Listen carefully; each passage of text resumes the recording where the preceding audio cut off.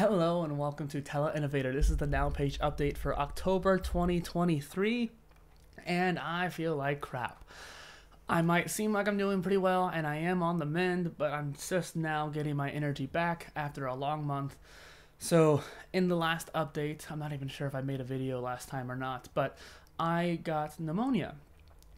Presumably, I got it from the conference that I had gone to, and I had gone to the ER, or went to hospital for the first time in my adult life. It was kind of just a weird experience. I was like, at 5 a.m., I'm sitting there in agony, and I was thinking, this is not normal. I need to go to the hospital. And it turned out I had that low-bar pneumonia, and after a week or so, I had my antibiotics, super strong antibiotics, mind you, but I guess the dose might have not been high enough or something because I was still sick. A week later, I had another clinic visit, and so I made a clinic visit actually, and they gave me another antibiotic. One that's more wide-ranging, maybe not as strong, but it should have gotten anything that I would have had. That's typical.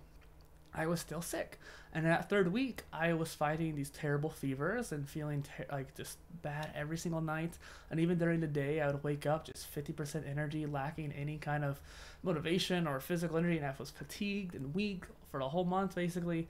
And it sucks because I wake up wanting to have more energy. I wake up trying to get past 100%, maybe give myself a little bit of a boost, and then get started with the day. And so when you're waking up at 50% energy, it's just Let's roll that intro. Well, turns out I was still sick. And so after this third week, that fourth week, halfway through, I had another clinic visit. And within 10 minutes, they're like, yeah, we're sending you to the ER. And they gave me 3 more antibiotics, different kinds. I had 5 different kinds at this point. And so they were nuking my microbiome, but they wanted to get rid of anything I had. And yet I still showed signs that I was not feeling good and that I wasn't getting any better. And it turns out the pneumonia moved higher up in my lung, and there was fluid in my lungs, which that's not good. And the reason why I'm starting out the Now Page update with this is that it's very prevalent and relevant to my life, because I haven't been able to do anything really. Like, I've barely been doing any content, and that's not just because I was moving tools, it's also because I just didn't have energy to do it. I didn't have enough energy last night to do this. I wanted to, but I almost thought I was going to skip the video just because I can't get around to doing this. But as it turned out, the fluid and the movement of the pneumonia was pretty atypical, especially since I'm such a young, relatively healthy adult.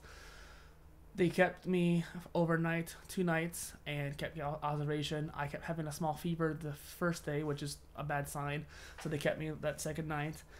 And the doctors were just completely shocked that after the 5 antibiotics, after that whole nuclear war in my stomach, I was still sick. And they discovered that it might have been Legionella, which is something you get from being in a big enclosed space with a lot of people, usually due to the HVAC systems, considering the large space having to be cooled. Yeah, it's a long story, and I'm not going to get too long into that because, it's too much. But I'm getting better now, and I want to express my gratitude to the doctors because that was awesome of them to be so caring and so helpful and so eager to fix the situation. Probably was a unique case study for them anyways, because I would wake up in pain and just sheer agony, and I wrote more about it in the post. I don't want to go too deep into the video, but now I'm waking up. I actually was able to lay relatively flat last night for the first time in a month, which was nice because that's how I sleep. Sleeping on a stack of pillows to lay vertically is not pleasant. And so now at this point, I'm trying to get back on track, and I got the Now Page update done. I'm going to keep working on stuff. I'm going to keep planning out the content. I'm going to keep moving the content over. I'm probably going to leave the modular degree and other stuff in Obsidian for now, because just moving that all over is not relatively easy. Now, I just need to focus on recovery at this point. They gave me a month of antibiotics, which is going to destroy my microbiome even more so, but okay, whatever, I have to do it. But I'm finally waking up with energy, at least a little bit.